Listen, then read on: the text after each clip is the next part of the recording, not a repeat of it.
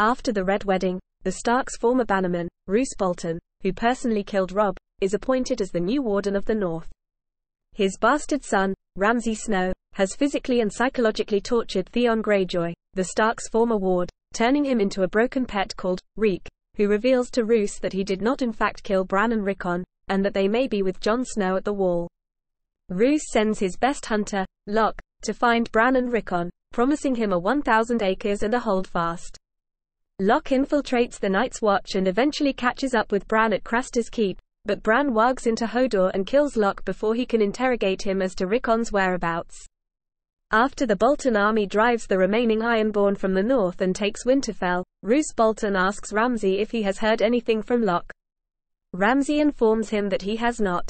Roose dismisses Locke's absence as unimportant, speculating that Bran and Rickon may already be dead anyway.